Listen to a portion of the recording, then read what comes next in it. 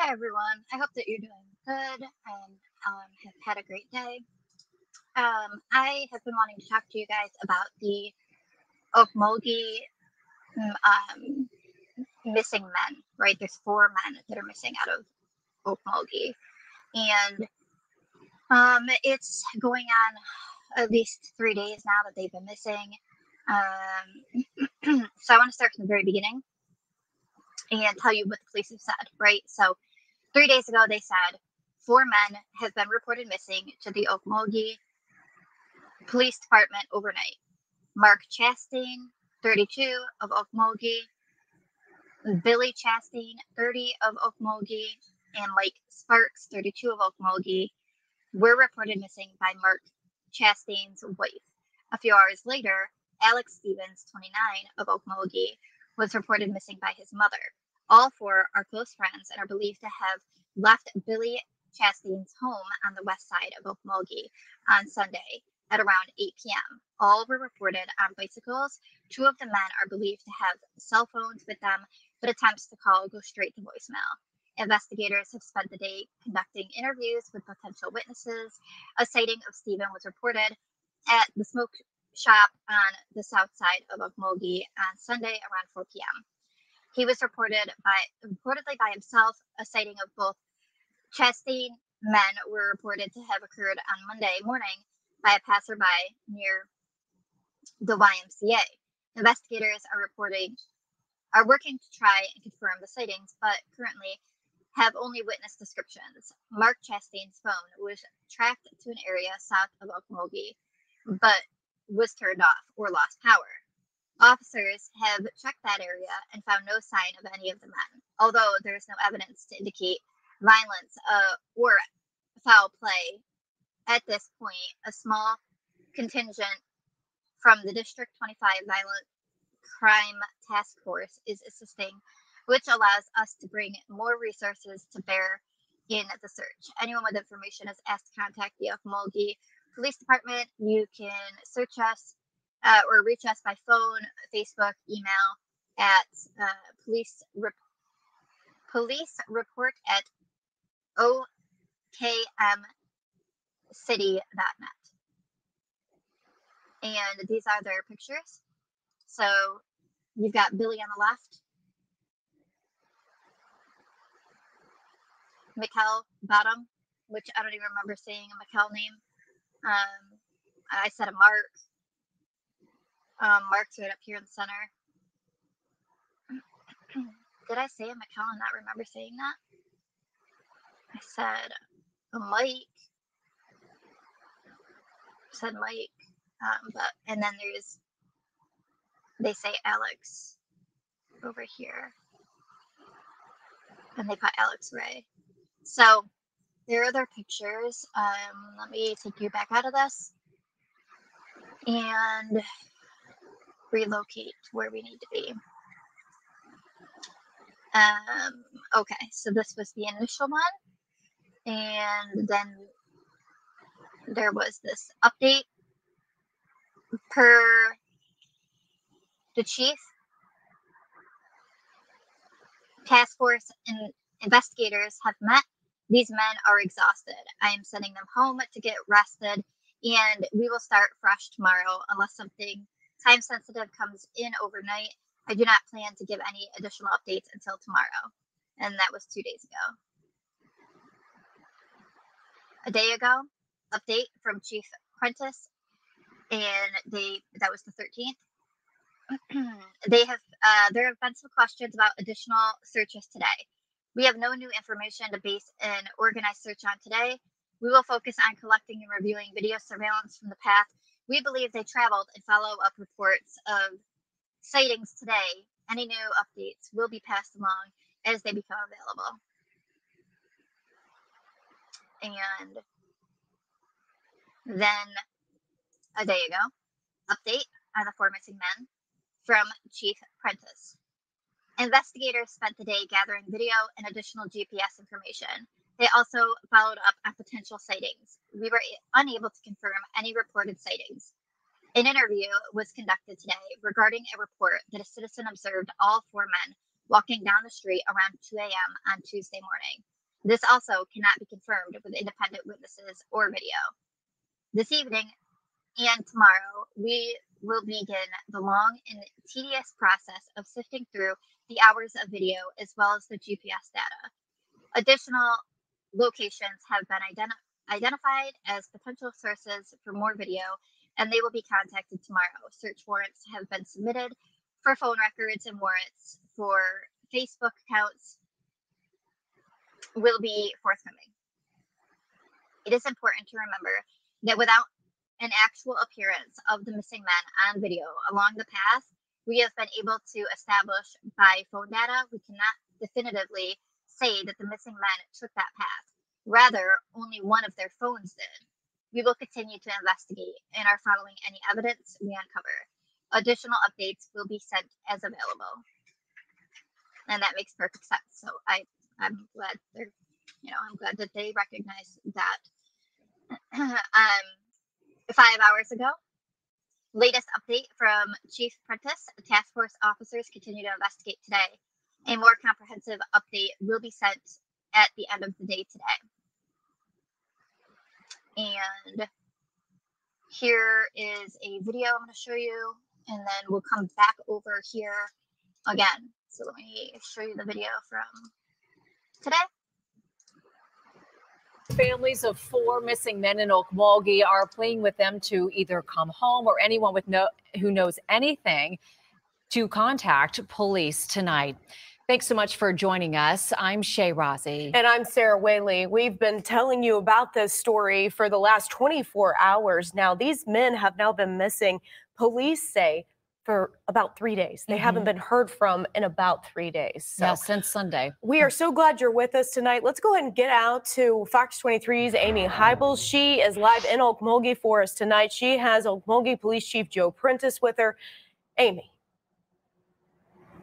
That's right. Joe Prentice joins us live. He's kind enough to talk with us. They just wrapped up their search. Where are you at in this investigation? What did you find out here today at the salvage yard? We've been here since about 9:30, 10 o'clock this morning, and we've covered about 25 acres of ground on foot and with search and rescue dogs. We have come up with nothing remarkable, so we are moving on and going to follow other leads. Do you believe foul play may be involved? They haven't been seen or heard from since Sunday evening. What are your thoughts on that at this point in the investigation, Chief? The longer that they're missing, the more concerned I am. However, and I don't want to discount the possibility, but at this point, we don't have any evidence other than the fact that they're missing to indicate that there may be foul play involved. What are you asking for from the public? I know you've gotten numerous tips, but the issue is trying to confirm that information and matching it up with evidence. What do you need from the public at this point in your investigation? Anyone that has information regarding the whereabouts of these individuals, if they believe they've spotted them, contact the Okmulgee Police Department. What's the next step forward? I know you're wrapping up out here. You're getting ready to leave. Where do we go from here? Our task force will be meeting in the next little bit, and we will discuss what tips we've had up to now, what came in today while we were out here. We'll prioritize those pieces of information and then make assignments to follow them up. Okay, and why the salvage yard? Tell me the importance of this particular location. What brought you out here? One of the missing men has an app on his phone that tracks his GPS. His last location was known to be or believed to be at this salvage yard. Okay, all right. Again, do you know why they may have been out here? I understand they were on bicycles. Were they perhaps looking for scrap metal? I understand that Billy is quite an enthusiast when it comes to bicycles. Do you know why they would have been attracted to, a salvage yard? At this point, anything I would say on that subject would be pure speculation. I have no idea. Okay. How cooperative has the owner of the salvage yard been? He has been very cooperative. He has submitted to an interview.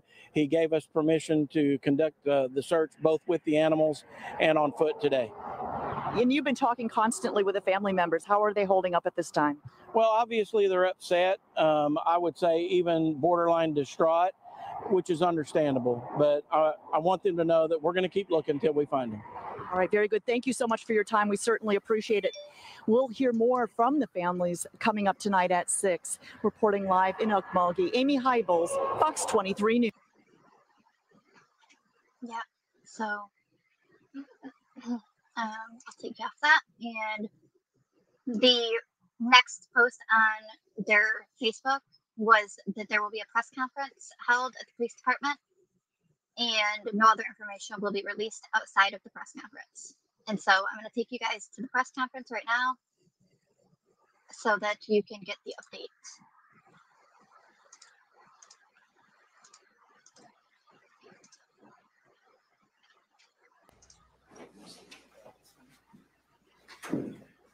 Anytime you're ready, sir. All right, you want my name and spelling, or? Yes, sir. please. Joe Prentice, Joeprentice. I am police chief for the city of Okmulgee. With me at the back of the room is Carol Iskey. She is our district attorney. At around 13:49 hours this afternoon, dispatch received a report of suspicious items in the river in the area of the bridge that goes across Sharp Road, which is located southwest of Okmulgee. Officers responded and discovered what appears to be multiple human remains in the river. Multiple agencies are responding and will work to begin the recovery process. This process will take time, and currently we have more questions than answers. The families of Mark Chastain, Billy Chastain, Mike Sparks, and Alex Stevens have been notified of the discovery. At this time, we cannot make an identification, but out of respect, we let the families know before it was officially announced. If it turns out that these 4 missing men are the remains in the river, then the focus of our investigation will shift from finding them to what happened to them. If it is determined it is not them, then we will have a separate investigation. That is the conclusion of my statement, and I will answer questions if you have any. How much human remains have you found? I can tell you that there are multiple, but I can't see everything, and all of it is in the river itself. So until we have searched the entire area and got everything that we can see out and made sure there's nothing else, I can't give you a definitive answer. But there are multiple objects in the water that appear to be human remains. Like bodies or parts? Well, I can't see everything. There is definitely what appears to be body parts protruding from the water. I can't tell you what's under the water. Are they in a vehicle or? No. And do we have a team out there right now trying to retrieve those? There are multiple agencies on scene right now that will begin by documenting the scene by aerial footage. Then they will photograph the scene. They will approach each object individually, photograph it close up, and then start the recovery process. And are those agencies OSBI, FBI? The District 25 Violent Crime Task Force is on scene and is leading the investigation. And officers from the Okmulgee Police Department, Okmulgee County Sheriff's Office, and the District Attorney's Office, as well as some officers from Light Horse Police are out there. OSBI has provided 2 crime scene agents, and the medical examiner's forensic anthropologist is on their way and may be on scene by now. And how were these parts discovered? I beg your pardon? How were these parts discovered? A passerby saw something that looked suspicious in the water and called dispatch. Is this in any way related to any of the locations that family believed that they had previously been seen? I am not aware of this particular location being mentioned by family. There were multiple locations that the family did mention. I'm not aware of this being one of them. Any injuries visible on the remains, like gunshots? I can't tell. And it was just the passerby that indicated these might be human remains? I have not talked to that individual. My understanding is the passerby saw something in the water that he thought was suspicious and felt compelled to report it. So as of right now, the bodies have not yet been recovered from the body of water? No, they are still in the river. And they will be in the river for some time. It'll take some time to do the recovery. We have to be very, very meticulous. Do we know if the passerby happened to know any of the family members or potentially the people whose remains these might belong to? I don't know. I don't have an answer to that question. You said this entire time you don't say there's foul play involved until you have evidence. Is this evidence of foul play? This is what I would call evidence that there's potentially foul play involved. But I need to be clear. We don't know that this is our missing men yet. So, you know, I want to make sure that I'm clear about that. Until we do, I can't tell you that they met with foul play. Are the remains in close proximity to one another? Probably a maximum of 75 yards total. And I know you said it was hard for you to see everything, but does it seem like it's multiple people remains? More than one person? Yes. Are they clothed? It's hard to tell. I think so. Does it seem like 4 people to you? I can't see enough of it to tell you for sure. Any sign of the bicycles where the men were last seen? I was out there for a fair length of time. I did not see any bicycles. Before this discovery, did you all find anything on the surveillance footage you were going through today? We've been going through surveillance video for multiple days, and as I'm sure you know, already know, that's a very, very tedious process. And we did not find any images of our missing men on any of the surveillance we've gone through up to now. Was this an area that you guys were considering searching prior to this? All of the information that we had up to this point indicated that our missing men, based on telephone data, had gone east, leaving town, and then ultimately south on 75. This is in the opposite direction. So no, we never considered this as a search area.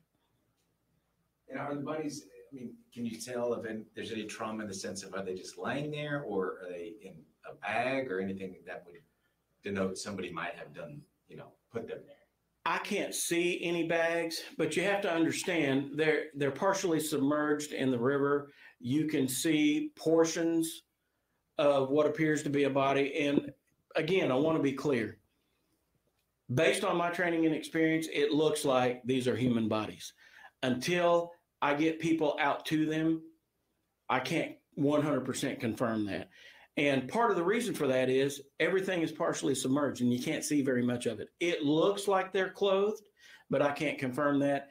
And I don't see any evidence of a plastic bag, or any other type of bag. But, you know, I can't tell you definitively. And since we haven't positively ID'd these bodies as our missing men, does the search continue for them, or is it suspended? Well, I guess the best way to explain that is we would take leads as they come in and we follow them up. This is going to occupy a large portion of our time right now, which is going to slow us down. We're not stopping anything completely until we know that these men are found. But I have to dedicate resources to this. So some of my people that were involved in the review of video and whatnot will be doing this. There had been speculation of reported sightings. Did we ever find out whether that was true or if they were really last seen and heard from on Sunday? The only thing that I can confirm definitively is that Mark Chastain was last spoken to on the phone shortly after 5 p.m. on Sunday. 4, possibly as many as 6 individuals left the residence, but the time that's stated by the neighbor is off based on the phone data. Beyond that, I can't confirm anything. We have had many reports of sightings. We haven't been able to confirm any of them. I had one today that was in Monroe, Louisiana. So. And when you say that they had left the residence, which residence have they left specifically? There is a residence that is associated with Billy Chastain. He stayed there, but I don't know that he lived there full time. And it is on West 6th Street. They left that residence, presumably together. And that's all we know. Everything else, all the other information that we have that we can confirm is based on cell phone data. So I can tell you where Mark Chastain's cell phone went, but I can't tell you definitively whether he had it at the time. And this is Deep Fork River? Yes, ma'am. And you said possibly 6 individuals maybe left that house. Do you have any idea who the other 2 might be? I can't tell you for sure that there were 6. And if there were, I have no idea who the other 2 would be. And aside from the bodies, any other items near these remains? Not that I can see and identify, no. There's some debris out there that you expect to find on the riverbank, but you know, beer cans and things like that. But I can't tell you if any of it is related. And is it close to a road or a bridge, or kind of out in the? It is immediately adjacent to a bridge. The objects can be seen standing on the bridge. Is there a diving team out there? I assume you're working pretty hard to preserve the evidence. We have requested Oklahoma Highway Patrol's boat team to assist with recovery. I haven't been on scene since I sent the email out for this press conference, but I can tell you that based on what I saw out there, I don't think the river's deep enough to need a diver. I was just wondering why did you notify the family when you aren't able to identify if there are even bodies out there? The natural conclusion, once the information gets out on social media or announced to the news by the family, would be that their loved ones have been found deceased. And I didn't want them to hear that from the news. I wanted them to hear it from me. And I've made it clear to them that I cannot tell them definitively whether this is their loved ones. How long will teams be out there working on this, you think? Until we're finished, I'd say sometime tomorrow. And based on the locations of the remains, does it appear that they were thrown into the river from the bridge? Anything I provide you with that would be pure speculation. I don't know. And when you say until tomorrow, are they going to be working through the night? That decision will be made sometime tonight, and I think it will probably depend on how much available light and how much artificial light we can get to where we need it. Some of the objects are very close to the bridge, which should be not much of a challenge to get light to it. Others are further away and the terrain's fairly rugged. I think that'd be pretty difficult. So if we have to suspend the recovery effort tonight, we will keep security personnel out there until tomorrow where we can restart the process. When you mentioned that now you guys have a reason to believe there may be foul play, what leads you to believe that? Well, the fact that I believe there are bodies in the river is the only reason at this point. Once I know the identity of those bodies, I'll have you a firmer answer. Is that bridge closed off, or what's the access to the area right now? The road is closed for a long distance in both directions. This has been a really long week for you guys. Can you just speak to what this development means for your department in this case? Well, I'd like to say it means rest, but I think that's going to be a while. It does come with, I don't want to say relief, but it takes some of the pressure of finding these men, assuming that that's who we're talking about, off of us, so we can shift gears and find out what happened to them. If it's not them, then we're right back to square one, and we'll be operating 2 investigations at the same time. Once the bodies are pulled from the river, how long do you think it would take the medical examiner to give you guys an ID?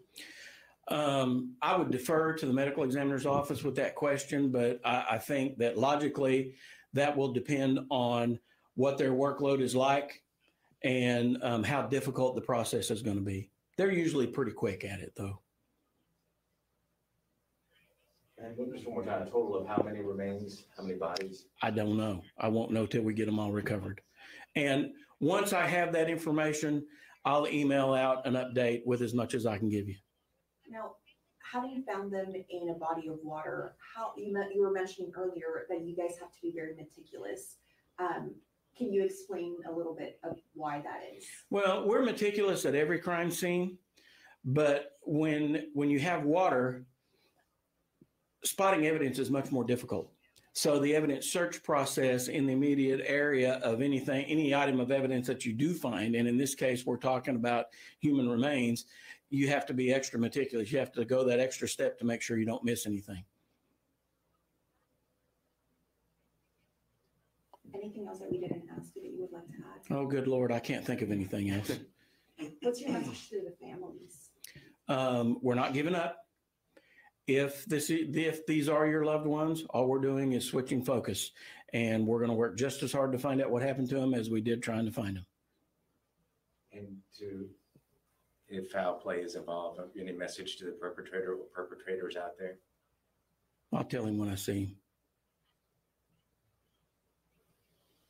Anything else? All right. Thank you, folks. Thank you so much. So that was the press conference. It was pretty, wow, that's a lot of detail.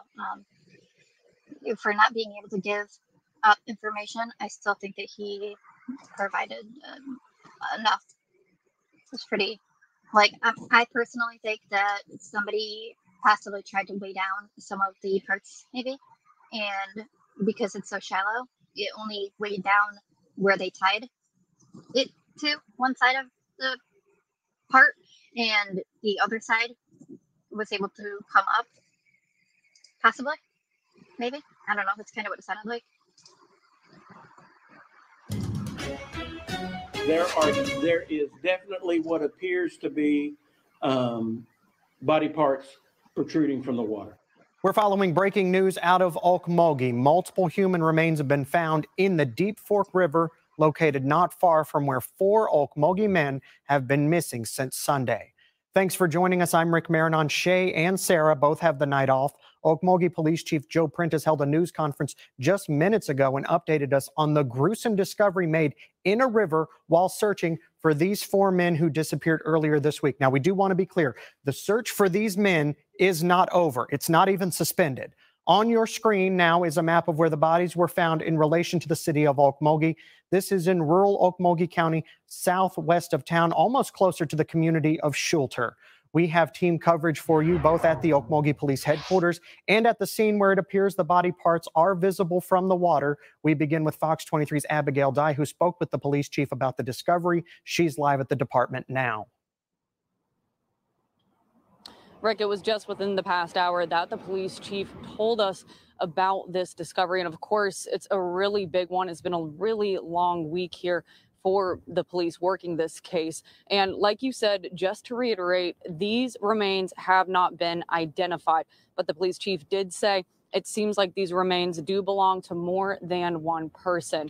And they haven't identified these remains. Like I said, they haven't even pulled them out of the river where they were spotted at this point. But of course, everyone's worry at this point and everyone's speculation is that it very well may be one of these 4 men who have been missing from Okmulgee that we told you about all week. We'll put those men on the screen right now for you to see. It is Mark and Billy Chastain, Alex Stevens, and Mike Sparks. All 4 of these men haven't been seen or heard from since Sunday. Police and the families have been searching for the men all week. Now, we have had a few sightings, and those have been reported, but there has been no concrete developments in this case, of course, until today. Okmulgee Police Chief Joe Prentice says they went ahead and notified the families of the missing once these remains were spotted. Multiple agencies are responding and will work to begin the recovery process. This process will take time, and currently we have more questions than answers. The families of Mark Chastain, Billy Chastain, Mike Sparks, and Alex Stevens have been notified of the discovery. At this time, we cannot make an identification, but out of respect, we let the families know before it was officially announced. If it turns out that these 4 missing men are the remains in the river, then the focus of our investigation will shift from finding them to what happened to them. If it is determined it is not them, then we will have a separate investigation. Now, police are working to identify those remains right now. We have been told that OSBI is now on this case. They're working with the medical examiner, the district attorney, and a dive team to try and pull the remains out of the river at this point to identify them. And multiple agencies are working this case. This is a huge development at this time for police, but like you heard the chief just say, they are not suspending the search for these 4 men. Most of their manpower will be focused on trying to recover and identify these remains at this point, but the search for these 4 men is still considered active at this time. Live covering news that matters, I'm Abigail Dye, Fox 23 News.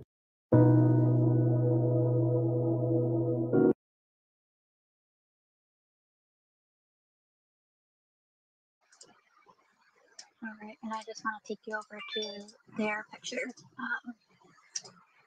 So this is Billy on the left, Mike on the right, and I'm going to zoom in so that you can see a little bit better, right?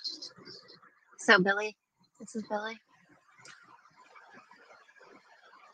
Just by chance that it ends up not being them, or if it is them, right? And then coming over here, this is the one that they were calling Mike. It's been spelled, could be Michael too, with the spelling. But, and then we will go down, and I will get you his name. Let me get you. So this one's Mark Chastain.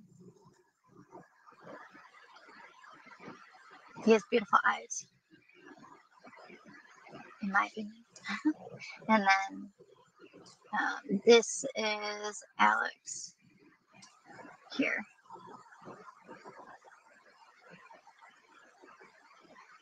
So I will update you guys and let you know what they when they put out an email determining if, or basically how many total is, I guess, going to be the next email that gets put out. So I will update you guys on that with how many exactly. And then, I mean, if it ends up being 4, I would just kind of look in even more like it, right? But I will let you guys know the update when they put one out. I hope that you all have a good night. Thank you for listening. I greatly appreciate it. Take care, everybody.